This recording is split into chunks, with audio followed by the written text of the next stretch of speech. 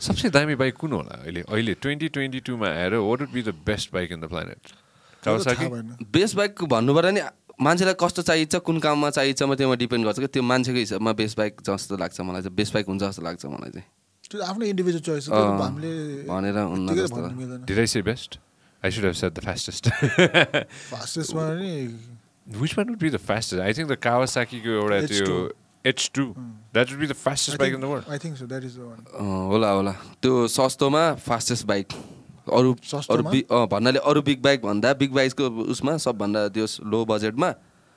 राम्रो सबभन्दा राम्रो बाइक भन्न खोजेको हो 10 लाख भन्न खोजेको हैन कि तर धेरै छ प्राइस तर अरुलाई नि 70-80 लाखै छ नि त बाइक तर त्यसको रेशियोमा के सुपर बाइकको रेशियोमा के यो के रे यसको नाम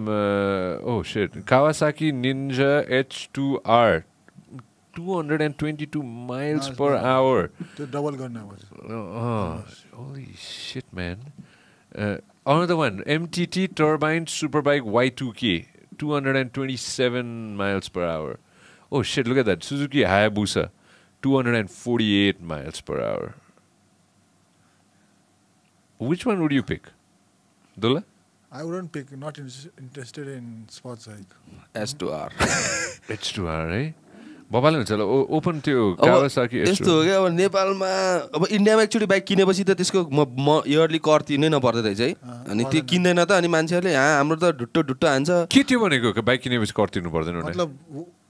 once you have to pay क्या एकचोटि बसमा गएर हेलमेट किने जस्तो भयो क्या अनि सक्यो एभ्री इयर हामी ब्लू बुक रिन्यू गरेर कर तिर्नु पर्छ उता तिर्नु पर्दैन रिन्यू त गर्न पर्छ होला तर त्यसरी हाई चार्ज रिन्यू गर्दैन पर्दैन त्यस्तो नेपालमा त अनि मैले पहिला कलेज पढ्दाखेरि मैले बाइक किनेछु नि उनीहरूले हामीलाई त्यो एउटा आरसी भनेको क्या रेजिस्ट्रेसनको आइडी कार्ड हुन्छ सबै त्यसमै हुन्छ चिप हाल्ने बित्तिकै 10 लाखमा सुपर बाइक पाइन्छ वहाँ अब त्यो त त्यसको कुरा गर्न थाल्यो भने त कहाँ पुग्छ अझ हाम्रो यो काठमाडौँमा झन् कर रेन्जर महँगो भएर चाहिँ 250 कै 12,000 हो 11,000 त्यस्तो कि अब पोखरामा 6,000 तिम्रो लागि म भनिदिन्छु सरकारलाई घटाइदियो भनेर यहाँ सुन्दैछन् सबैले सुन्दैछन् कति हजार रे 12,000 रुपैयाँ पर्छ 200 मैले 10 हो कि 12 250 सीसी को 10 देखि 12 को रेशियोमा तिरे जस्तो लाग्यो मलाई चाहिँ अहिले एकदम कर त छँदै छ हैन अहिले चाहिँ लाइसेन्स लिनको पनि ब्याकलग एकदमै धेरै रहेछ के हैन त्यो प्रिन्टरै छैन उनीहरुको प्रिन्टरको मेसिनहरु घरिघरि बिग्रेर अनि दिनको कति गर्नुपर्ने प्रिन्ट त्यो करको पैसा कहाँ लान्छन् क्या यो चाहिँ विल गेट टु दैट यो चाहिँ एउटा कस्तो अचम्मको कुरा हो भने नि हैन यो हाम्रै देशमा मात्र हुन्छ नि फेरि हुन्छ नि हैन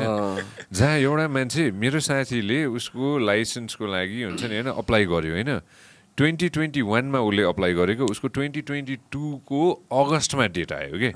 हैन अब उसको अगस्टमा डेट आयो ठीक छ उसले ट्रायल दियो उसले ट्रायल पास हुन्छ उसको हातमा लाइसेन्स आइन्जेलसम्ममा 2023 अथवा 2024 मा उसको लाइसेन्स आउँछ के मेरो 2 वर्ष भइसक्यो रिन्यू गर्न दिएको अझै आएको छैन त्यो कागज जलाएर हिँडिरहेको छु मैले अहिलेसम्म कागज अनि पुरानो लाइसेन्स हो पुरानो लाइसेन्स नि उइरा पुरानो लाइसेन्स मसँग छ पुरानो लाइसेन्स त पानी परेर बिग्रेको थियो क्या त्यो कामै छैन त सो हाम्रै देशमा यो विडम्बना हुन्छ कि अचम्म यो कुरामा चाहिँ मलाई अचम्म लाग्छ किनभने त्यो एउटा लाइसेन्स यस्तो इम्पोर्टेन्ट कुरा हो कि हैन जहाँ चाहिँ तिम्रो डेट अफ बर्थ छ तिम्रो सबै थोक छ कति ठाउँमा त त्यो लाइसेन्सले मात्र पनि you can definitely do a lot of things के तर लाइसेन्स छैन चिटको भरमा बाँच्नु परेछ लाइसेन्स निक्ल्यो हैन चिप निक्लिन्छ फेरि त्यस्तो चिप पनि निस्क्यो अहिले भन्नाले साथीभाइहरुको निस्किन्छ चिप अहिले यो चिप पनि बन्द गर्ने कुरा छ नि उनीहरुले किन त्यो धेरै फेकहरु छन् क्वालिटीकै नबनाउने के अब हुन्छ नि अब बनाइन्छ के उनीहरुले ए हो र बागबजार टन्नै बनाइन्छ रे के त्यस्तो अनि कहाँ बनाइन्छ रे बागबजारमा व्हाट अनि उनीहरुले हटाइदिने रे हो र अब उनीहरुले के रे त्यो हाम्रो यो के हो क्यूआर स्क्यानर खालको बनाउने रे क्यूआर स्क्यानर खाले म्यान हैन ए हो र किन देखान पहिला कस्तो नि पहिला हाम्रो स्टिकर उनीहरुले मजाले थाहा हुन्छ नि डुप्लिकेट र त्यो त जमानाको त्यसपछि यो ल्याउँदाखेरि चाहिँ थाहै हुँदैन क्या ओरिजिनल कि डुप्लिकेट किन सबै कम्प्युटर प्रिन्टेड हो अनि खासमा त्यो चिपले चाहिँ रिड गर्नुपर्ने नि त्यो त अहिले फङ्सनलै छैन हो र you sure about this I haven't heard this before हुन्छ नि हैन तर अहिले आएर भन्नुपर्दाखेरि चाहिँ त्यो ब्याकलग चाहिँ एकदमै लामो भयो कि 1.5 वर्षसम्म मान्छेले लाइसेन्स नपाउनु भनेको मान्छेको हातमा लाइसेन्स नहुनु त्यो मान्छेको त हुन्छ नि त कति हजार थोक हुन्छ होला उसको गर्नुपर्ने हैन विदेशै जान लाग्छ भने त्यो अर्कै कुरा भयो त्यसको लागि फास्ट ट्र्याक गरिदिन्छ क्यारे हैन तर कोही मान्छे विदेश जान लाग्छ छैन यहीँ बस्न लाग्छ तर उसले लाइसेन्स त एउटा लाइसेन्स यार एउटा त मान्छेलाई चाहियो नि त्यो कुरा त हुन्छ नि त्यो पनि छैन कि त्यो चाहिँ एउटा अचम्म लाग्छ यार अनि तर यसमा धेरै कुरा सिक्नु मिल्छ क्या अब सपना ठुलो ठुलो तर कसरी इम्प्लिमेन्ट गर्ने त्यो प्रब्लम क्या जस्तो नेपाल एयरलाइन्सको पनि प्लेन किनेछ 2टा अब त्यो पनि चाइनाबाट किनेछ जहाँ पाइलटै छैन द्याट्स वाइ 2टा प्लेन जुन चाहिँ यो डोमेस्टिकको लागि छ डु यु नो द्याट त्यो विङ्सबाट निस्किन्छ नि यस्तो चक्का त्यो चाइनाबाट किनेको उनीहरूले अब किनेर ठिक छ तर पाइलटै छैन त्यसको ट्रेनिङै गरेको छैन अनि यत्तिकै थन्केर बसिरहेछ ट्रेनिङ त गऱ्यो होला ट्रेनिङ गरेको पनि 2-3 जनालाई गरेछ अनि उनीहरूलाई त obviously once they look for better opportunity they will go to some other company त यु क्यान डिपेन्ड त अब आफ्नो अब जस्तो एयरबस चलाउने एयरबसको ट्रेनिङ गर्नुपर्छ नि एयरबस चलाउनेले बोइङमा प्लेन उडाउँदैन नि उनीहरूले फेरि बोइङको चलाउनु पऱ्यो अब त्यस्तै मोडल प्लेनमा चाहिँ त्यो चाइनाबाट किनेको 2-3टा प्लेन चाहिँ छैन क्या अब यतिकै थन्केर वेस्ट भइरहेछ गर्दा गर्दा गर्दा गर्दा गर्दा गर्दा हुन्छ नि होइन again I am really hopeful क्या अब यो एभिएसनकै कुरा गर्नु पर्दाखेरि we are about to go ahead and start may 15th 16th थियो होइन we are about to start के अरे GBIT Gautam Buddha international airport हुन्छ नि होइन we are about to start that Pokhara airport is about to go ahead and start हुन्छ नि होइन about to go ahead and start उसले एउटाले दारी मिलाउँदैछ फेरि त्यहाँ गएर हुन्छ नि हाम्रो it's about to start so looking at this progress is happening but is happening on snail space के त्यो तर उनीहरूले कस्तो नि मैले चाहिँ के नोटिस गरेँ उनीहरूले अगाडिको सोच्दैन कि त्यसपछि अब जस्तो भनौँ न त्यो गाडी किनेछ नि डस्ट कलेक्टरको लागि त्यो भुइँ पुसेर डस्ट सबै किन्यो गऱ्यो तर त्यो चाहिँ कहाँ फ्याँक्नु भने थाहा छैन क्या फेरि त्यहाँ गएर फ्याँक्यो त्यो डस्ट त उड्यो होइन र डिस्कार्ड गर्नु पऱ्यो नि त्यो डस्ट त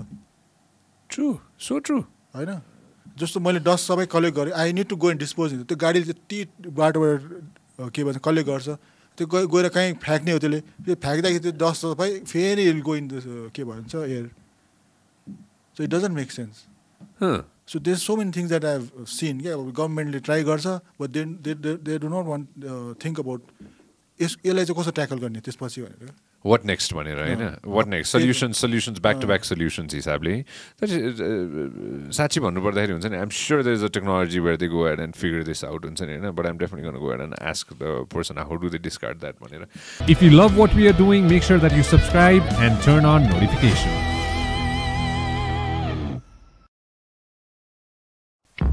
This program is brought to you by Vyas Studios.